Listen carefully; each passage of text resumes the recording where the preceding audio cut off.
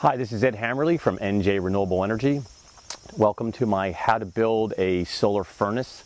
I'm going to go through some tips, how it works, suggestions I have for you, and at first I'll just give you a quick synopsis of what you're looking at here. Basically, this is a solar thermal evacuated tube system that I use for domestic hot water. It's similar to this air solar furnace in the sense that it's capturing heat and putting it inside the house. In this particular case, this is using a fluid. It's using a glycol mixture to transfer that heat, whereas this is using air. You know, just for the record, using liquid is a far better transfer medium than air. But in this case, you can build these a little easier. They're cheaper. They're less complicated. So there's reasons for, I suppose, using. It depends on really what you're trying to do too, whether you're doing water, trying to heat hot water, or just heat a structure. But anyway, so that's essentially the difference of the two things that you're seeing here. As you'll see through the glass, the type of solar furnace I've decided to make was one that used the metal soffit. I thought this was first of all, the reading that I've done online, it seems to be one of the better methods of doing it rather than the pop cans. The other thing is this is a rather smaller collector. The reason that is this is actually a net zero home. So I really did this more of as a science experiment and just to dabble in some solar furnace technology. I'm going to take this hot air that we collect and throw it inside the basement and just offset some BTUs. But it's really not something of this size that I'm looking to change anything drastically here at the house. Although I will say, if we do put it in this section of the home, this is a passive house. This section of the home uses 1/10 the energy of a regular home. So actually, this size collector may do far better because the demands inside the structure are far less than a regular house. So that's one thing. The other thing we're trying to determine right now is where to put this. I just have this leaning against the house at the moment. At this given point, it seems that this location right here is probably gets the most sun. Although we're really not looking to heat right now because it's late September. So what I'm going to do is we're going to wait and see. We're going to give it a little bit more time. As the sun continues to get lower, as the leaves fall off the trees, there may be a spot on this southern exposure here that actually gets more sun during that period of time. So keep that in mind. You don't want to put it somewhere that gets a lot of sun when you don't want the heat. You want to put it somewhere where it's winter and you want the heat. That section of your home is collecting the most sun. So anyway, take a look at what I've done. I have a bunch of tips here. By no means am I an expert in the solar furnace business, but I do have a lot of experience in renewables and passive house design and sustainability. So there's just basic ideas and concepts that fit all these different types of development. So take a look at what I've done and hopefully it'll help you with your solar furnace. Thank you. All right, so for any collector, I would suggest there's basically three components. You have absorption, retainment, and then distribution. And what I mean by that is obviously you want to have a device that absorbs as much of the sun's heat as you possibly can, which is of course why we have it painted black. But also you want that collector, you want to have the most amount of square footage you possibly can collecting that heat. The next part is retaining that heat.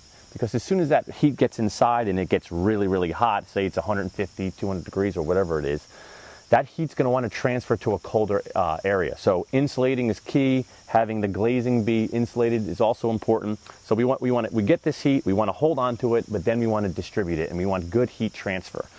What I thought, and again, of all the reading I've done in some of the other videos I've seen on YouTube, is that the Soffit material is really neat. We basically are going to pressurize with the fan blowing the air onto the front of the glass on the inside, and it's going to basically come up this area, and it's going to be forced to go through these little holes that are all over the soffitting material. And when it does that, it's going to be rubbing against it, and that's where we're going to get our heat transfer. We can have a collector that collects all this heat, but if we can't take it and then put it into the house or into whatever structure you're trying to heat, then it defeats the whole purpose. Additionally, once you transfer it into the house, I see so many people's collectors that have no insulation on the piping going to the house, or they're sending it through a window, and that window is not insulated well, or the window is open. Now, you may be losing more BTUs during the nighttime hour through this window that's not insulated well as you're putting in during the day. So the chain is only as strong as the weakest link. So you have to have this entire system insulated well on all aspects, the collector, the piping to the house, through the structure, and so forth. So here's the foundation of my solar furnace. I've used all pressure treated material, pressure treated 1x6 and pressure treated plywood, which is 5/8. The size of the box I created is in direct correlation to these two pieces of glass. I had these here at the house. They're dual pane, low E Anderson, from an old Anderson sliding door. I'm going with the premise that the dual pane glass will help me prevent heat loss through the glazing. However, in hindsight, I may have a small problem, and that is that the glass itself has a very slight tint to it. So I'm hoping its insulating capabilities outweigh its slight tinting that will reflect some amount of sunlight away. I used stainless steel screws to secure all the corners. Then it was time to insulate and caulk the box. I used 1-inch polyiso insulation. It also has a reflective barrier foil on both sides. Then we begin installing the pressure-treated wood strips on either side of the box. This is where we'll attach our metal soffit absorber. These strips go on the ends as well. Now you'll notice that these strips are on an angle. We'll get into it later, but there's a reason for this. Now I cut my metal softening material to size, and then we spray paint it flat black. Once it was all dried, we connected the pieces together, and I've seen on many other YouTube videos of people gluing them together or caulking them or what have you, using some form of adhesive. Here we just used pop rivets. It was quick and easy.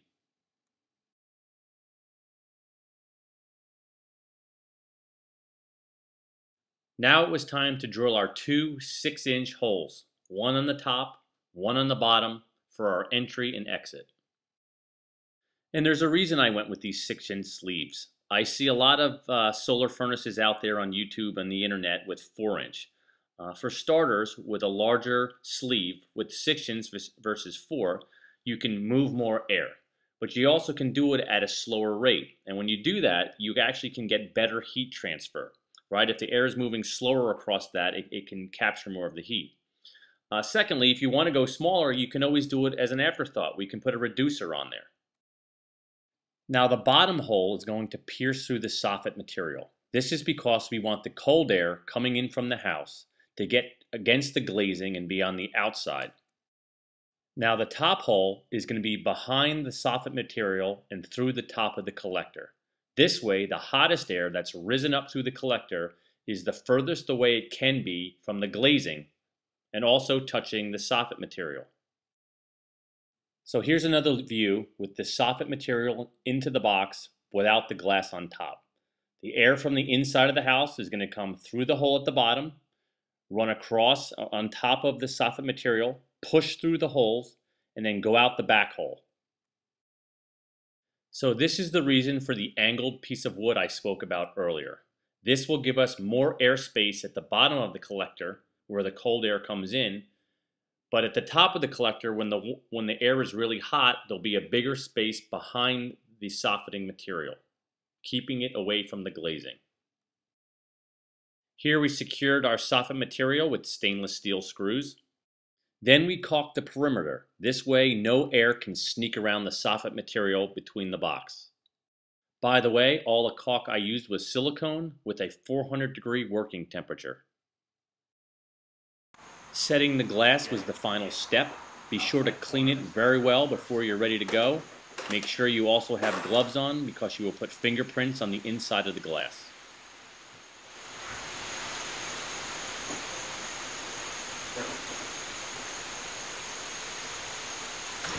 Sorry. That's okay. It's okay.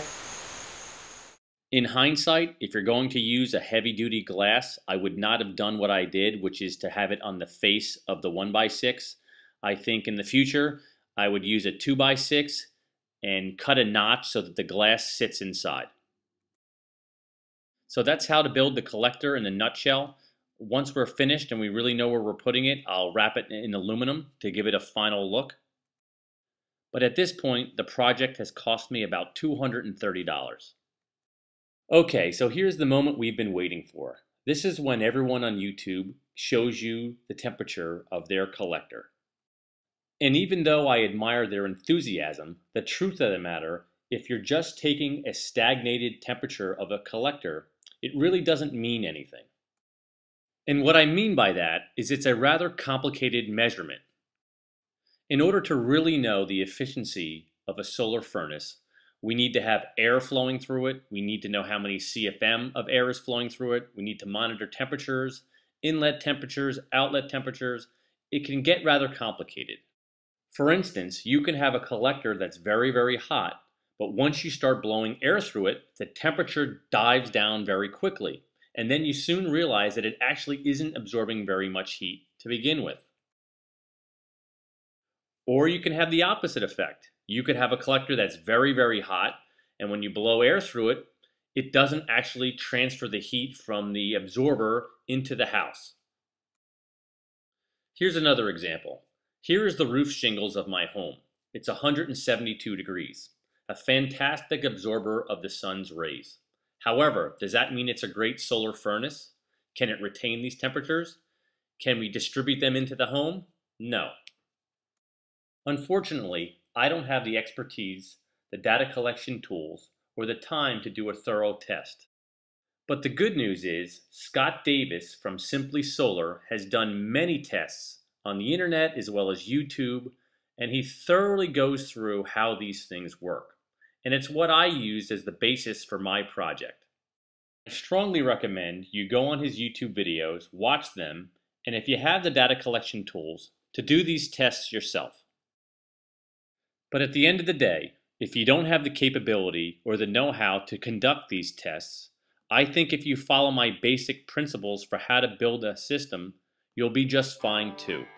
And those principles are creating a good absorber, insulating your box, glazing, and distribution lines into your home, and finally, create an energy-efficient fan system or design a passive one that exchanges the heat from your collector into your house.